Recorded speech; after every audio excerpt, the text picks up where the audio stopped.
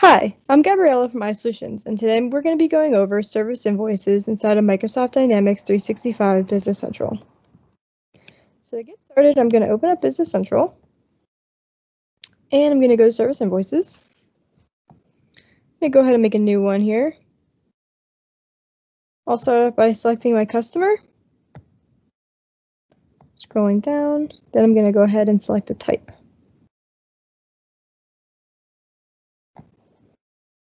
Then the rest is pretty similar to a regular invoice. So from here, I'm going to go to Actions and iPayments.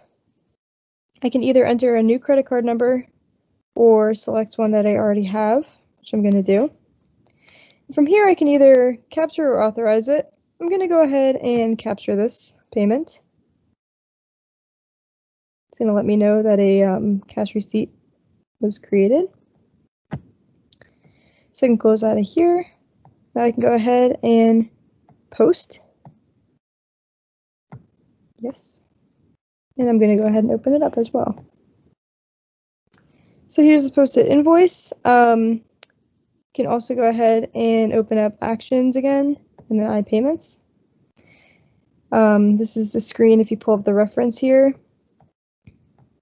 you'll be able to void or refund it. You can also send your customer an email receipt, or you can print it as well. If you have any questions, feel free to reach out to us via email at support@isolutionsgroup.com, or you can go online to isolutionspayments.com/contact. Thank you.